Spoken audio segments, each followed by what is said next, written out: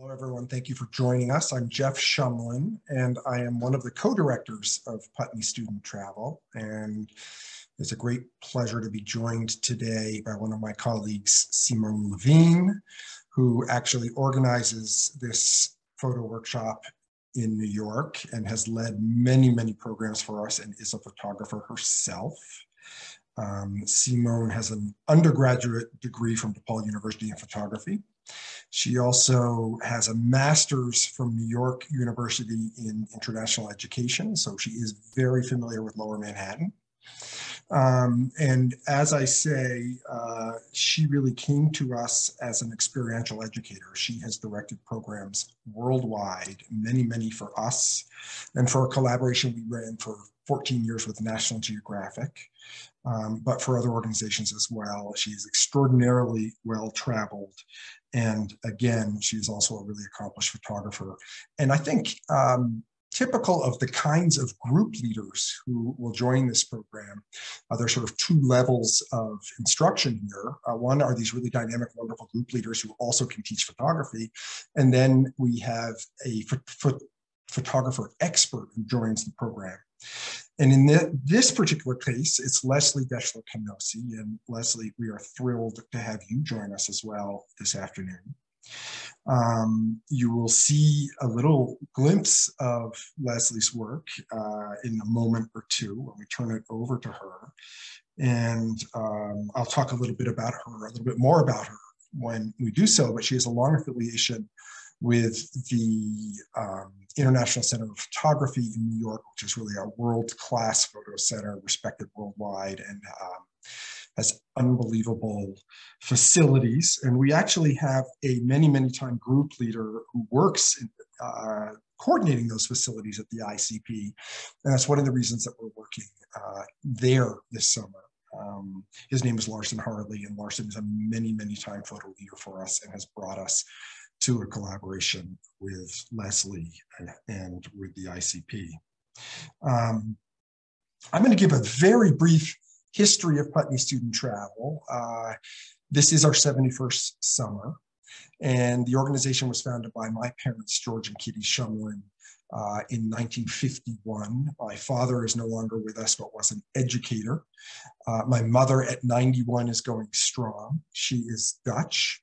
And they were the classic post-war love story that they literally fell in love after crossing the Atlantic on a boat in 1949, and married after spending all of 2 weeks together over the course of a year and a half, most of it which was a long-distance relationship. Putney Student Travel grew out of that as they directed programs for the school where my father worked at the time, and then all that we do now around the world has grown out of that. We're located on an old dirt road in Vermont, which looks nothing like this today. It is gray and miserable, and we are in the heart of mud season, which is absolutely the worst possible time to come to Vermont. It is almost impossible to get to our office right now. The mud is so deep.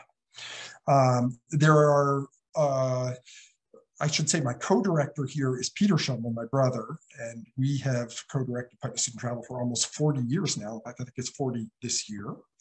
And 3 years ago, we were joined by his daughters, Olivia and Rebecca. So we are now officially well into our third generation of Shumlins directing Putney Student Travel. But there are many more talented people under the roof of this barn than just Shumlins. We have about 30 people like Simone who come from backgrounds of art and education, Peace Corps. We have a licensed ship's captain who is a marine biologist. And all of them are bringing their experience around the world and their passion to our programs. Today, though, we really want to focus on this particular program in New York, which, as I say, is sort of the next generation of a program we've run there before with National Geographic that brings students for an intensive 9-day program to study photography. The ICP is kindly allowing us to use their facilities this year. And what you're seeing here is their brand new gallery. They have recently moved into just space with 2 floors of gallery space. This space this summer will be filled with a major exposition of the work of William Klein, who many of you may have heard of, a really famous photographer, American-born, spent most of his life in France, known for both fashion photography and especially, I think, for really dynamic street photography, mostly black and white, but some color as well. If you look him up, you will undoubtedly recognize some of his images.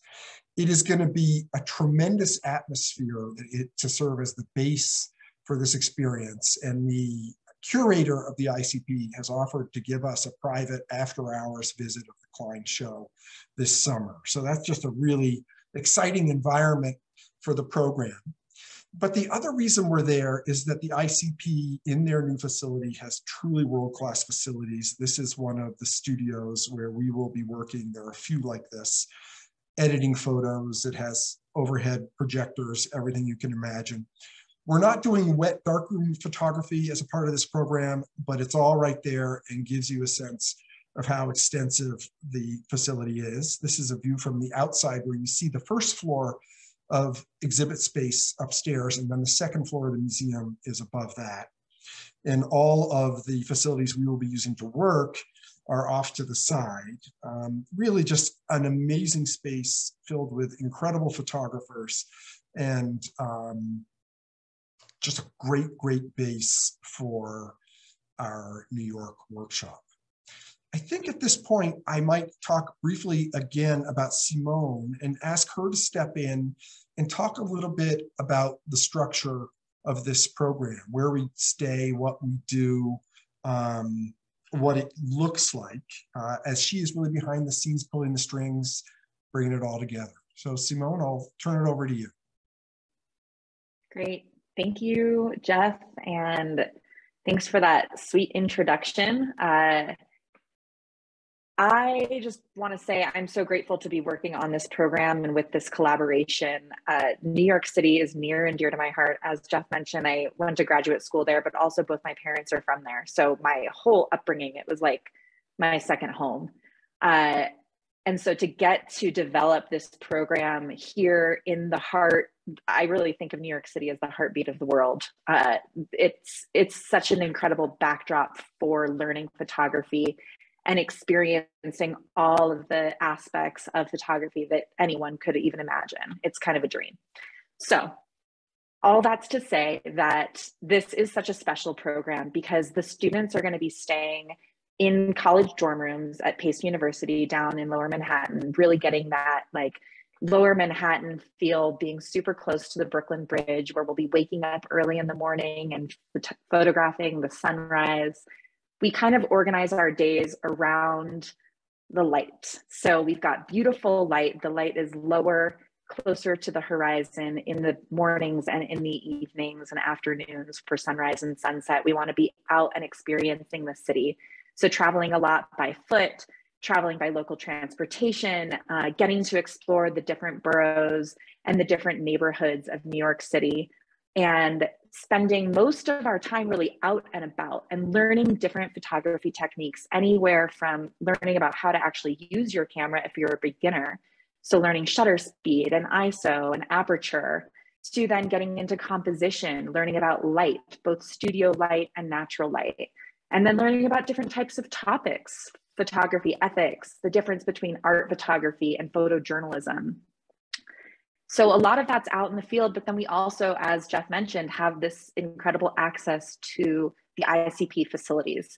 So we'll get to be in the classroom on our computers, learning how to organize photos, learning how to edit photos, learning even how to print large format photos. That's something that we feel so blessed to have access to, these amazing printers that are here for us to play with, and for us to actually, as we can see here in this image, be able to print our final prints for the final gallery exhibition, which is something that is unique to our photography workshops. We have access to this space here at ICP in a gallery space that will be an open public exhibition on the final night of our program. The students will be working with the ICP expert, with Lesly, which we are just thrilled to be working with. She'll be able to be there with us for almost the entirety of the program to help students edit and select and work to find their final image that represents their experience working in New York City, learning photography, and working alongside the instructors, because we'll have several instructors who are also professionals in the field. They're professional photographers, they're professional educators. And so all together, the students have this experience to learn about photography, to work with some of the best photographers in the country, really, and have access to the facilities that would otherwise just not be available. So yeah, that's kind of the general overview of the program. I could probably talk about it honestly for hours. So I'm trying to be brief here and happy to answer questions in the end, but the days are packed, the passion is high, and there's no better backdrop than New York City to learn photography. Oh, and one other thing I do want to make sure that people understand is that whether you're a beginner and you've never picked up a camera before, or you are years of studying photography and are planning or already are a professional photographer, even at a young age, all levels are welcome. And we really work, and our instructors work to cater towards those individual students and help them grow and continue to expand upon their skill sets. So we're excited to have this program. Thanks. That's great, Simone. Do you want to just touch on sort of the course of a typical day before we move on? Like, we get up, Sure. You've talked about shooting early and late, but what are we doing in the rest of the day, in the evenings, things like that? Yeah. So like I said, we kind of structure our days around light, and usually in the middle of the day, the sun is high and the shadows are big, and it's not the greatest time for shooting, but that's also a really great time for us to get into the classroom, have some lessons, and also have some presentations and talks from Lesly. So that's just a really good time to be editing photos and working to start to select the photos that we're working on. So you can kind of imagine, like, the first part of the day and the last part of the day is out and about. And then the middle part of the day is typically when we're going to be more inside the classroom and working to parse through some of those photos. We also do photo critiques where we show the photos and we get expert feedback from both our instructors as well as our expert, and then also students are involved in that feedback, both giving constructive and positive feedback to the other students and their work. And all of that is to continue. So each day we're kind of like moving closer and closer to that final exhibition.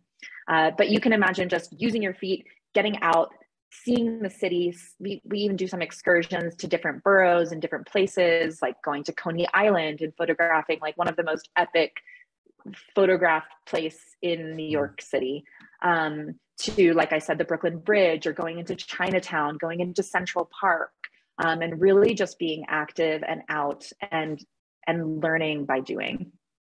Thanks. We also have the opportunity to visit some other museums with great photo collections, to go to galleries. We have a connection, for example, at Pace Gallery, where they receive us and show us around a bit. So during the day, there's editing, there's meeting with Lesly, there's all sorts of absorbing of art. We might on one night go out to a show after dinner or something, but sometimes we get back on the computers after dinner and actually work on editing for the next day. It's a really intensive photo experience. So great, Simone, thank you. I want to turn it over to Lesly, and I just want to emphasize again how incredibly lucky we feel to have you involved in this project, Lesly. You were introduced to us by the head of education at the ICP, and when I first chatted with you, I just was so excited by the possibility of collaborating with you, and we're so pleased that you're joining us. Lesly is, as I mentioned, on the faculty of ICP and has a particular interest, or has had a particular experience with running youth photo education programs. She's also taught at Columbia University, at the Metropolitan Museum of Art. She's taught in Italy. She is herself just an extraordinarily talented photographer, and I think she's going to share a few of her images with us, but I would urge you to go find her website afterwards to see a lot more. There's a lot there, and she is not only an incredibly talented person, but a warm and wonderful person who I think students will really connect with in a great way this summer. So Lesly, thanks for doing this, and thanks for being with us today. Thank you. Wow. A beautiful welcome. I appreciate it so much. So thank you. So I think we'll just take a couple minutes to check out some of the work that I've done in my personal practice, and then we'll pivot back to, what we're thinking about doing this summer. But thank you so much, Jeff and Simone and everyone. I feel really welcome. This incredible program that I've had my eyes on for many, many years. Some of my former students have gone through the, different Putney programs. So I've heard incredible things, and now it's totally confirmed by this experience so far. So just quickly, my background, I also started as a teenager. So 15 years old in high school, I took my first photo class and immediately got the bug. And the first assignment was something to do with shadow and light. And I was hooked. And Simone, you did such a beautiful job of describing the New York City light. I love that. You highlighted that early morning, afternoon, and night. So I've been doing this for a really long time. I went to art school, my undergraduate, and then my graduate degree some years later at MICA, the Maryland Institute, where I did more photography. But primarily I've been teaching at the International Center of Photography, maybe 12 years or so. And in that time, my early work before this work was more involved in museums and museum archives. I worked in conservation technician for years and had access to archives and behind the scenes museum. Then what happened? Then I had a family, and the choice was, so this is where this work comes from. At that point, I wasn't able to go and do that deep research anymore and have that amount of time. So naturally the choice was, for a lot of artists, was, either find a way to work or don't work. So this is something really dear, close to my heart, that I turned the camera towards my family and started looking at intimacy and domestic life. And this work was started in about 2012. I'm slowly still working in this way. My creative practice has shifted a bit to curatorial practice and editing and writing about photography. But these are some of the main images early on. And I wanted to highlight this too. And this one in particular, we can stay here for just a second. My son is now 9. This is Mateo. When I was younger, I was really connected to one camera, right? One thing, and I had to be a certain way, and I always was really rigid. And then you find yourself in a different part of life and you realize you can't have the same amount of time or access or equipment. So I actually did this one with a point and shoot, which sounds really maybe silly to people on the call or maybe some students, but I'm really a big supporter of whatever tool you have, you use it, and whatever situation you're in, you find a way to work through those creative blocks and just keep working. And that's something that I really love experiencing with younger students and teen students in particular, to give yourself that grace and really take a step up to those challenges and use whatever tools you have to the best of your ability. And you can really find some beautiful breakthrough moments there. So that probably sounds a little bit silly, but for me to pick up a point and shoot and take a picture of a dirty sink was a big deal. And it actually has been one of my more successful images in my entire career. So we can move on from this one, but thank you. And then these are a little bit more recent of my 2 children. I do summer portraits of them in this style every year. And then finally, on the Hudson River, which is a place we love so much. But this project is called Domestic Negotiations. It's very much ongoing. It's very much about being both a parent and an artist and making that work. And it's opened up a lot of really interesting conversations throughout with my colleagues as well. And so this is some of my personal work, but I wanted to pivot quickly to this work. So in addition to being an educator, so I've been at ICP for, like I said, about 12 years, primarily working with teens, also adults, but my heart and focus has always been in teen programming, where I've helped write curriculum and execute many classes over the years, including our 1-year program, which is a really intensive called Image Makers, where we get to work really deeply with students over about a 9-month period. So some of these photographs, although we have a short time together this summer, many of these things will be touched upon in the classroom together. So looking at your images, printing images, as Simone said, critiques, which is constructive and thoughtful criticism. We teach those things on how to speak about work and how to talk about one another's work. And these are just I put some fun images here at the end of being out in the field. Listen, you can do this anywhere in New York City. We can just bring out our reflectors and start talking to people or talk to one another, whatever our comfort zone is. The one on the right was a creative workshop making zines and doing photographs together. It was a way to kind of get creative juices flowing. And the one on my left is some lights we set up outside of ICP in a tent and just did partner or portraits of anyone that walked by. So I don't know exactly what we'll be up to together. We'll have to like, you know, really co-create. I'm very much into like hearing from the students and seeing what they would like to do. And but that just gives you a little bit of a taste of that. And then, as you can see in the background, I'm in my studio right now. I'm also a professional printer. So I very much have for 10 or 12 years, I think about 10 years, been printing for museums and exhibitions and galleries. So you're in very good hands when we get to that last part, that pop-up exhibition, which I'm super thrilled. I think it's a really incredible and unique opportunity to learn how to print and execute a show in a quick turnaround, because it's very much what it's like at times as an artist to get things done. So I don't know what else to cover, but that's a quick, I'm just so delighted to be here. I bring a lot of different things to this role, and you know, working with young people and really thinking about what they're interested in and hearing from them and building relationships within the peer structure of the classroom and co-creating. And also one thing I should lift is I'm really just a big photo nerd about photo history. So Simone is absolutely right. This is the place. Street photography, whether you'd like to do that or not, is something that we can really get into the history of that in this town. And also fine art photography. It sounds like we already have some great connections with PACE and other places. And we'll talk about the ethics of journalism. All of those things are things I'm very passionate about, and we'll get into in the classroom. So thank you. That's great, Leslie. Thank you. These students are going to be so lucky to work with you. And you mentioned a couple of things that I want to pick up. One is that momentum builds as this 9-day period reaches its show at the end, and that Leslie and the group leaders will be leading really positive critique sessions, but ultimately helping to curate the one image that gets chosen for that show, which is a big process. And going through it with someone with your experience, just there's so much to learn just going through that sort of editing down and eliminating and you know, all the challenges, and that many students as a result will come out with a small portfolio of work, even if it doesn't all get shown in the show, that they can take home with them and use for other purposes. So you also mentioned the history of photography, and I want to point out that ICP has one of the most incredible libraries of photo books. It's literally 2 stories high with ladders that you slide along. I mean, there are thousands of extraordinary photo books in this amazing space. And I loved visiting it, and I'm sure students will as well. So Leslie, thank you for your sharing your perspective, and thank you for being with us.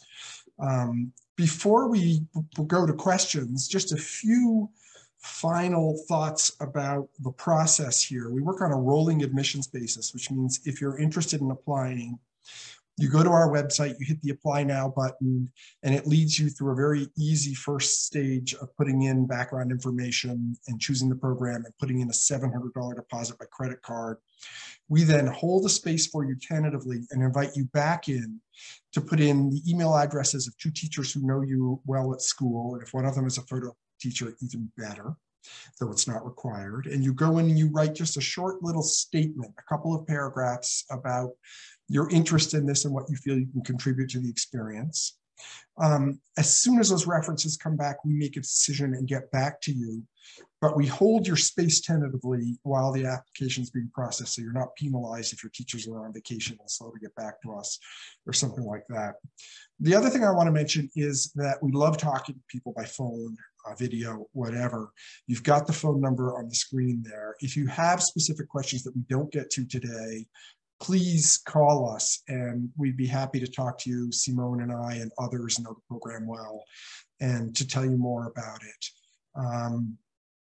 Yeah, I think let's ask Rebecca if there are any questions to address. There aren't currently, so if anyone has any questions, go ahead and drop them in that Q&A box.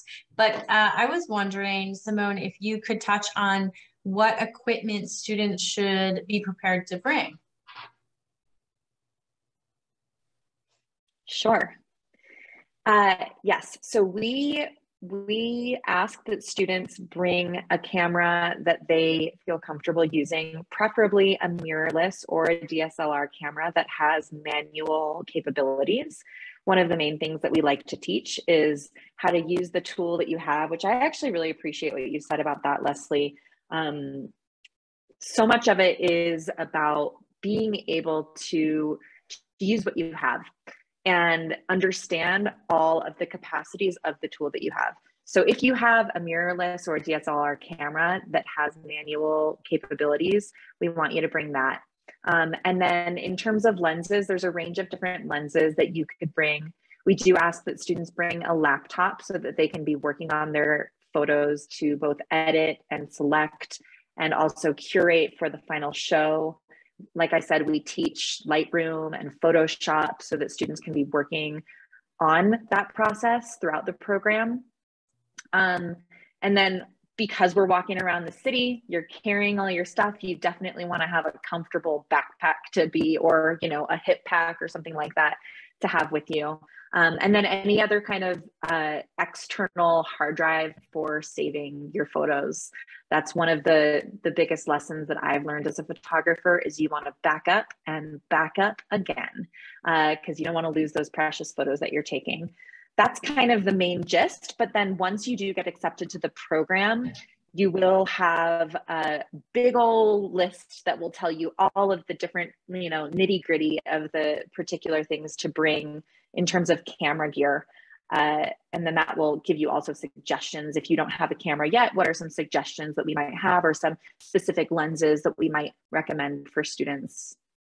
Yeah. It shouldn't be necessary if you don't have a huge array of lenses and things to buy a lot of equipment, though.